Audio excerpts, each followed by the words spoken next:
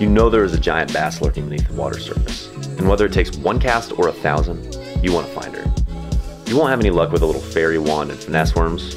No, you gotta throw something with a little more meat on its bones. A swim bait, yeah, that should do the trick.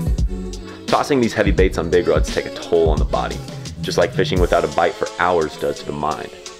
And when you finally get a bite, you better capitalize, because you don't know when the next one might come. Good weather turns bad and you call it a day, knowing that she is still out there. So you get up the next day and do it all again, never knowing when she might bite.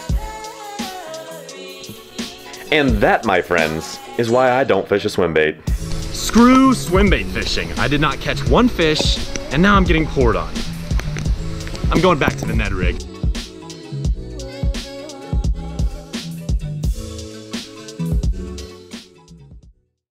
I mean, seriously guys, screw this. Screw it. A bug just bit me.